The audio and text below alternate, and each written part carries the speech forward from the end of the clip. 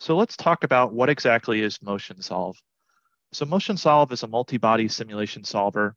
Pretty much it's simulating the mechanical motion of systems. And these motions can be caused by forces or restraints or couplings. You kind of see this bulldozer right here that's moving around. This would be a classic example of something you'd solve in MotionSolve. One of the key things that you're really doing is you're trying to determine what's happening with the required motion. So if you're trying to actually design the hydraulics and how much force is going to lift the system, you can use MotionSolve to do that. Another common application is maybe you're building out motors and you need to see how much torque will kind of be generated and will it actually kind of move my vehicle or move my device. Lastly, the solver itself, MotionSolve, is the Altair specific multi-body solver. It's integrated in interfaces across Inspire Motion and also HyperWorks. What I'll be showing today is just within HyperWorks.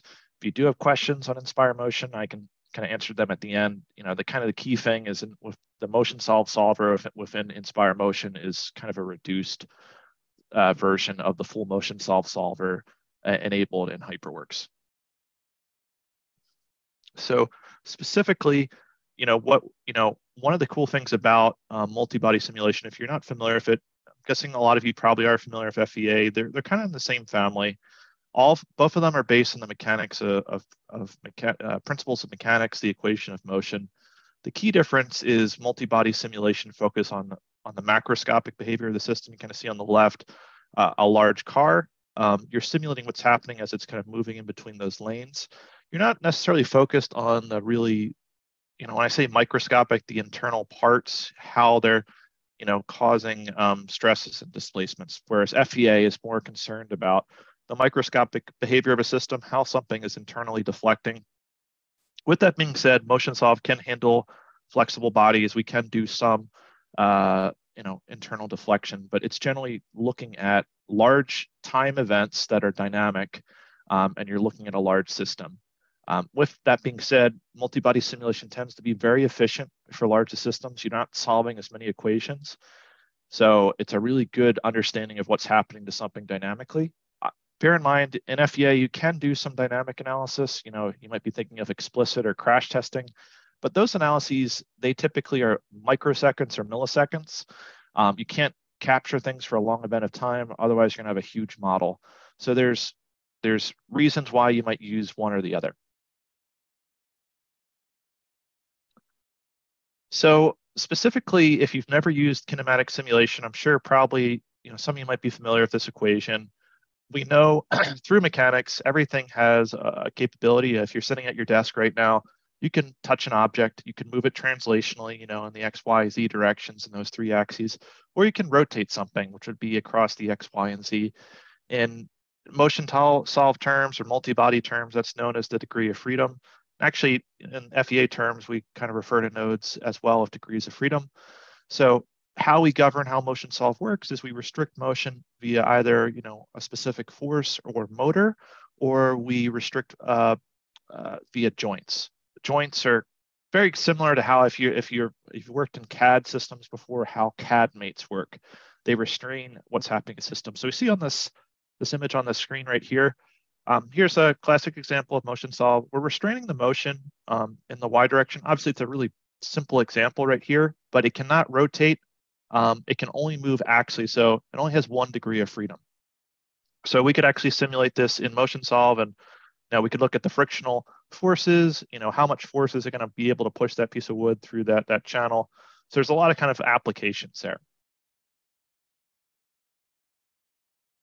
So I figured since we're talking about joints, one of the other things to kind of keep in mind is that joints are going to be what's restraining the system. So that's an equilibrium. So this equation right here is known as Grubler's equation. Generally, you want to make sure you're in equilibrium. You're not removing more degrees of freedom in your system than you currently have. And these are the types of joints you have. So you see joints are how two parts interact with one another in MotionSolve. And you'll see that as we kind of go through it through our example, it's how we kind of restrict motion either translationally or rotationally. One of the really cool things about MotionSolve, though, is it has compliant joints. Compliant joints really are, you think about them as bushings. Bushings allow some relative motion in 6 degrees of freedom. So if you have something that maybe is over-constrained or under-constrained, you can use a compliant joint, and that's actually going to allow the system to solve. Some other motion tools out there, you have to spend a lot of time making sure all your joints are set up properly. MotionSolve kind of alleviates that by using compliant joints. All right, so let's jump into an example. So I'm going to minimize my screen here, and let's jump into MotionSolve. So one of the cool things about MotionSolve, it's directly integrated into HyperWorks. If you've never seen HyperWorks before, it's our large platform for structural, in this case, kinematics or motion, but also CFD. And it also has the pre and the post. So you can do meshing here. You can also look at individual results. But in this case, we're actually running a kinematic analysis. So first thing, we can import our CAD model. So there's a variety of things we can bring in. So in this case, everything we'd want. You can characterize motion for a simple part, but more often than not, when I see users utilizing MotionSolve, it's for assemblies. So in this case, we actually have an actual pulley right here and a gear. And we're gonna specify a motion based around the rotation of the small pink gear right here, the pinion gear. And you'll see in my system right here, how everything is set up in MotionSolve is based around the specific rigid body dynamic boundary conditions right here. So we specify our joints, our motions, our forces, or even springs or bushings, we can apply them. In this case, we actually have a motor that's being applied, and the motor you see right here is this pinion right here. And you'll see that I'm actually specifying about a 75 degrees, so this is in radians, 75-degree rotation here. So it's going to move a little bit, and we'll run 2 different cases where we're adjusting it, where we go from 1.3 to maybe increase it a little bit more. A couple other things to keep in mind. One of the cool things about this tree is it kind of sorts everything where you're at. There's a lot of power behind this tool. I mean, I can generate lots of custom outputs. In terms of how I'm setting up my model, there's so many different types of requests that you have at your disposal. And if you're doing any type of motor design, or you're really trying to size things out, building cams, this is invaluable because everywhere in the system I can look at what's happening to the individual component. You'll also see there's motion contact right here. So you see these 2 parts are highlighted. You'll see that I can specify within this specific value what its contact properties are. So in reality, you're sitting at your desk right now. You move a part, there's probably some frictional coefficient being applied. If you have 2 parts, if you drop your phone or something on the desk, there's some type of impact stiffness. We can key all these values in accordingly. So in this case, I don't have friction force applied, but I do have some impact stiffness values applied for each of these motion contacts. Note by default, based on kind of default mechanical properties, MotionSolve can kind of calculate these automatically for you, but you can also adjust these. Okay, great. So let's actually solve this system. We'll solve it in real time. So what you'll see is you're going to see the actual dynamic motion as it starts to solve. It's writing to my directory, and it's going to do this reasonably quick, in about a minute or 2 in terms of what I've timed out. But it's a great way of kind of going through and calculating what's happening to the system. One of the other things to kind of keep in mind when we're looking at these types of results, you kind of see right there, it showed the animation and finished out. Like I said, a couple minutes. So if you were trying to do this in FEA, you'd have to run, you could try and solve this in implicit FEA. That would be super difficult with all the contacts. Maybe explicit might be able to handle it, but again, it's going to be something that takes way longer, and because there's more equations to solve. So I think that's really where the power of using a kinematic-based solver is. And note, you can apply some tools that aren't rigid. You can actually apply what are known as flexible bodies, so there is some deformation allowed. So it's a good way, if you've never utilized this approach, if you're dealing with a large system that has dynamic loading, to kind of approach this. So we saw the animation right here. You can actually animate it more and adjust frame rates in Hyperview and save out animations. But what's also, what's kind of, the other kind of key thing, what users are utilizing MotionSolve for is specifically obtaining results, whether it's displacement, velocities, accelerations, or torques. Let's actually go to plot. So plot is actually going to load a new screen on here. It's actually one of our post-processors. It's called Hypergraph. It gives you the capability to kind of post-process our results. So if I hit open here,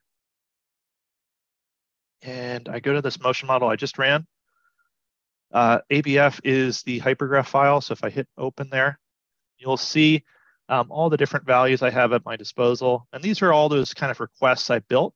You can also kind of create custom mathematical expressions. So like I said, there's a lot of power under the hood here. If I go to, let's go to one of these joints. And remember, the joints are how the two parts interact. So joint 14 was that joint I just pointed out to you earlier. If we go there and look at the displacement and then hit plot, you'll see what's happening to the displacement. And that makes sense because you'll kind of see as we watch the animation, the pulley goes in and out. So it's a good kind of representation of what's happening to the system. Excuse me. One of the other cool things about this is that you'll see this gets put on another page. I can go back to my first page where the MotionSolve study is, and I can iterate. And that's kind of the other power of this. If you're kind of trying to do this on the shop, you're going to spend a lot of time. And I can go real easily right here and maybe just adjust how much this motor is going to rotate at. So if I go to 1.5 radians, and then if I resolve this, another kind of key thing to keep in mind, I didn't show the analysis settings, but you can specify the analysis settings here, what your end time is going to be. So you can actually kind of control the dynamics as well within the system. All right, so let's animate this now, or I'm sorry, let's solve this. So I'm solving for the new system. And again, it's probably going to take about a minute or two, but again, it's much more reduced in the system. And the other really cool thing about the solver is it has capabilities of leveraging more cores. Some other kinematic solvers are not set up to take advantage of multiple cores. MotionSolve is able to do that. If you have enough units within your system, you can solve more cores. So again, that's why we have a lot of automotive customers utilizing this, because they can look at kind of large full systems. All right, so it just finished. You saw the animation. It rotated just slightly more. It's not significant, but I just wanted to kind of show you how you can kind of iterate and work through this.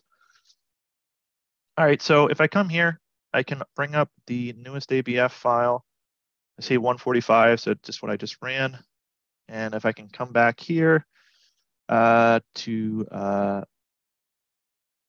joint 14 and hit plot, you'll see that we have our new displacement values. It's a little bit kind of steeper, but it's kind of still following that same profile because, again, I really didn't adjust the rotation that much. I didn't change the speed. I just specified it's going to rotate a couple more extra degrees.